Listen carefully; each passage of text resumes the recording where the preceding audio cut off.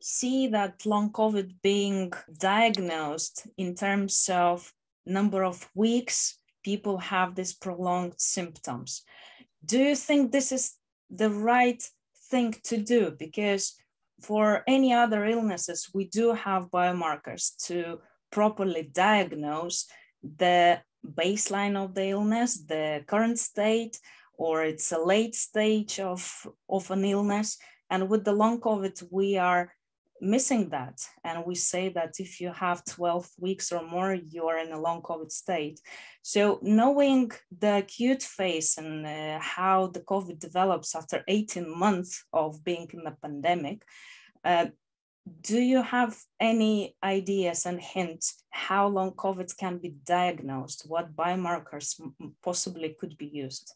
Okay, so you ask a really good question, and we do have an answer. So we have a colleague in California who's been studying long COVID, and he's found the biological signature of long COVID.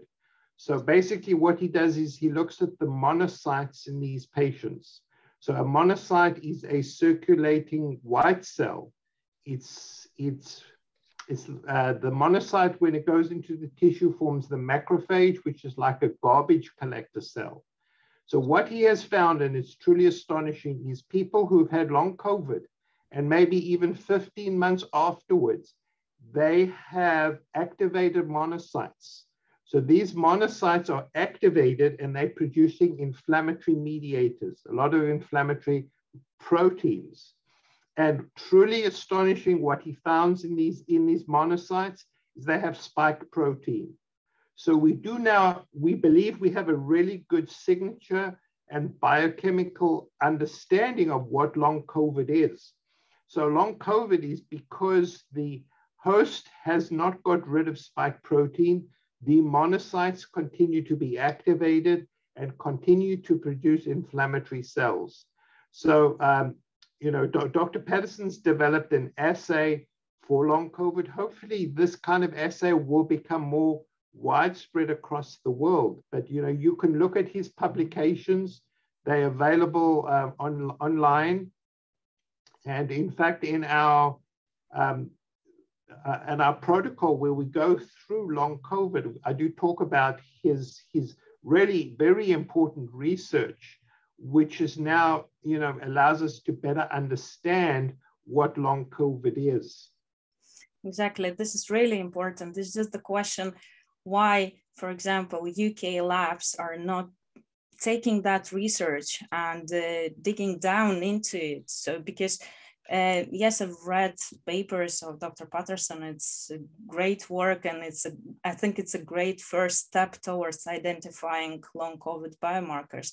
It's just the question is why there are no more labs which gonna do the same thing, because in the UK we're still playing with the time. So if you're not yet 12 weeks, if you're not deteriorating massively, then you're not long COVID sufferer, which is wrong. So that's sort of question for everyone. And Antje, if you could comment on this. Yeah, no, I agree with you 100%. I think it's shameful that there's so little research being done in long COVID.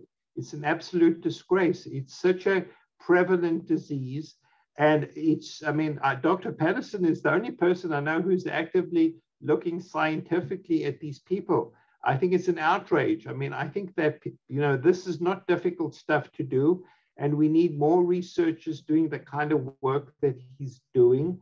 So, as we said, is that COVID is an acute inflammatory disease. It seems when you go into post-COVID is that this doesn't resolve.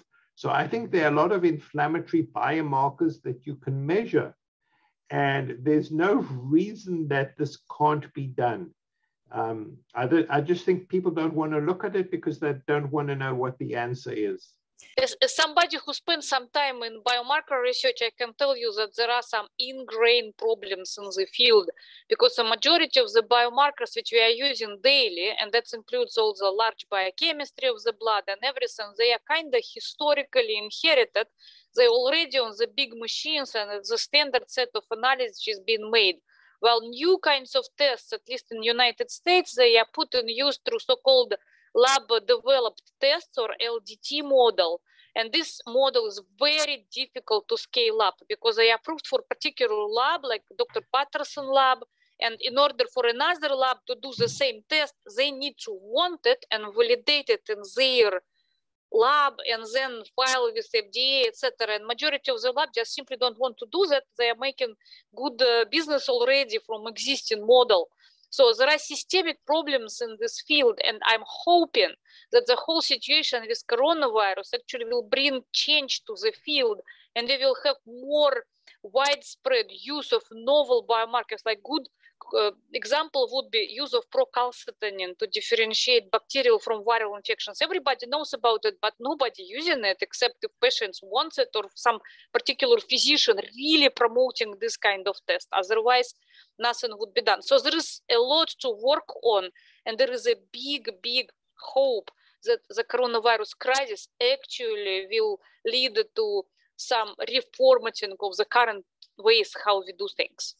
Yeah, I mean, I agree with Dr. Baranova completely. I think that we need to rethink the way we do these biomarker tests because they're very helpful. You know, you mentioned procalcitonin. Procalcitonin we find to be a remarkably useful biomarker in our septic patients and patients with coronavirus. And I think similar biomarkers should be made commercially available. There's no reason that they shouldn't be. You know, we've known about inflammatory markers for 20 years, yet it's just so difficult for us, you know, at the bedside to measure them. It's, you know, I think you're right. This should be an impetus for us to develop newer techniques to measure biomarkers clinically.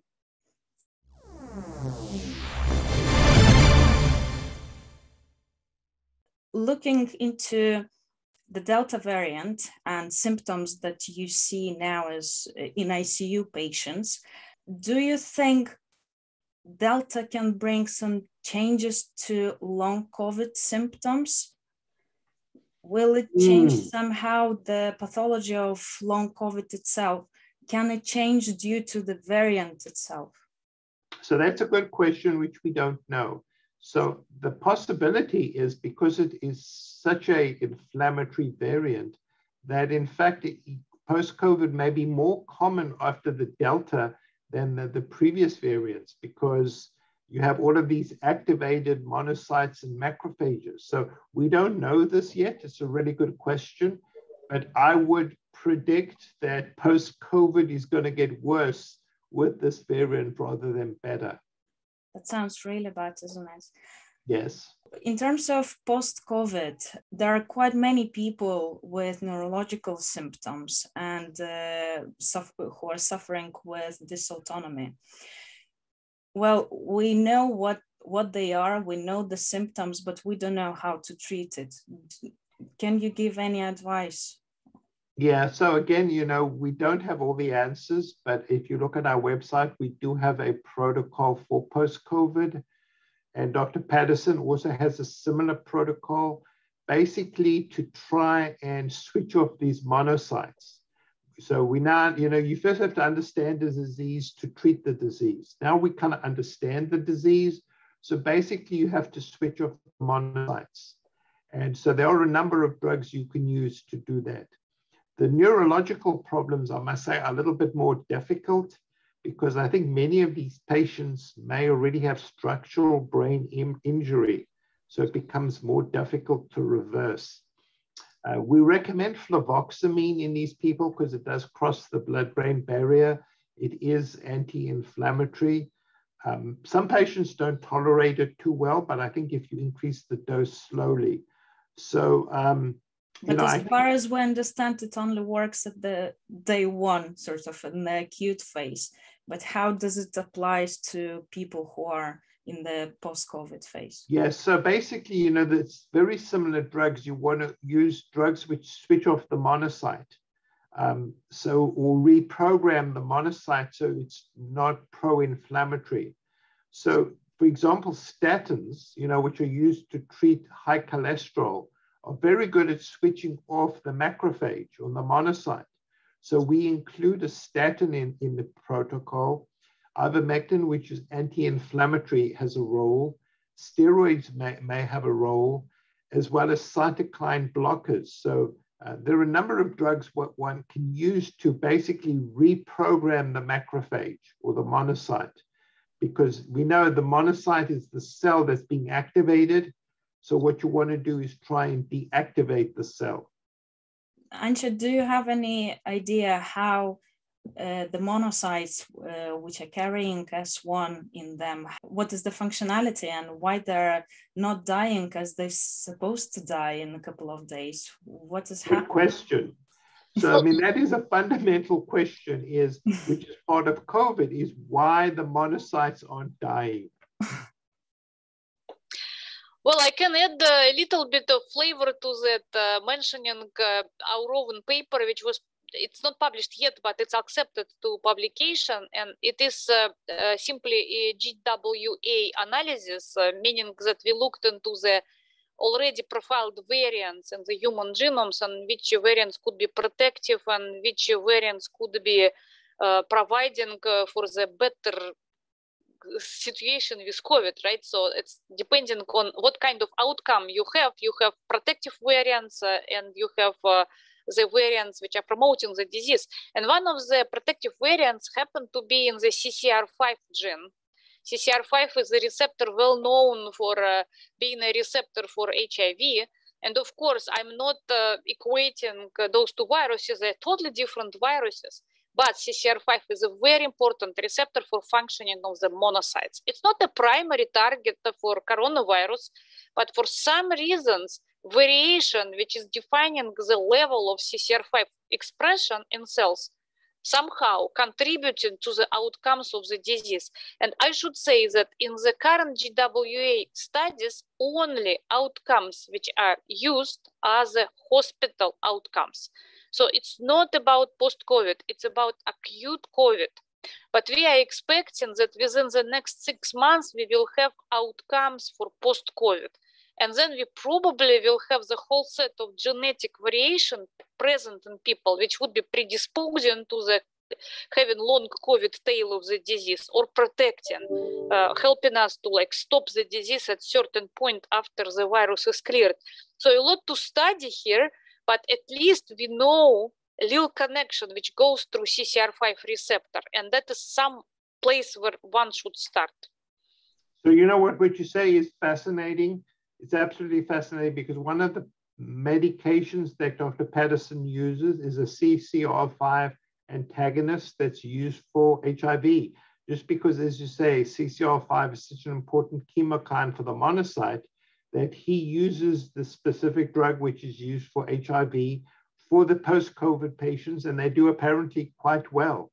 So I think CCR5 is actually an important mediator, and obviously if you can block it, it may have an important role to play in post-COVID. Well, that's to start. So I think it would be really interesting to explore it at many levels, both at the level of genetic and at the level of therapeutic targeting. And CCR5 not the only one. There are other molecules which are overrepresented in monocytes in comparison to other populations of white blood cells. And we should just go one by one and find out what is exactly would be able to stop long COVID without having a slew of side effects. And I think that scientists and physicians should be working together on that one. We certainly would be able to list the molecules, but they need to be tested in clinical trials, and that is on the side of physicians. Thank you very much. Fascinating. Thank you for that. So I think we covered quite a lot of topics, and it's really a pleasure talking to you, Dr. Marik and Professor Anja Baranova. So I think we found quite many commonalities between science and what we see in ICU in terms of Delta. So final remarks, if you have any more questions, anything that you would like to raise. Yeah, so I think, people need to take control of their life. I think people need to understand there are things that they can do to limit their risk of getting COVID and dying from COVID. That we can't trust the WHO, the NIH, NICE, because they have other interests at heart. And I think people must be proactive to do what they can do for themselves to improve their health and to reduce their risk of getting COVID. Thank you. So I think we're gonna finish here, and it just, in case more research gonna come, we are really happy to bring the discussion on the table and connect researchers so that most important questions are finally being answered. So thank you for your time. And Valentina, thank you for inviting me, and thank you, Professor Baranova, for a really interesting discussion. Thank you.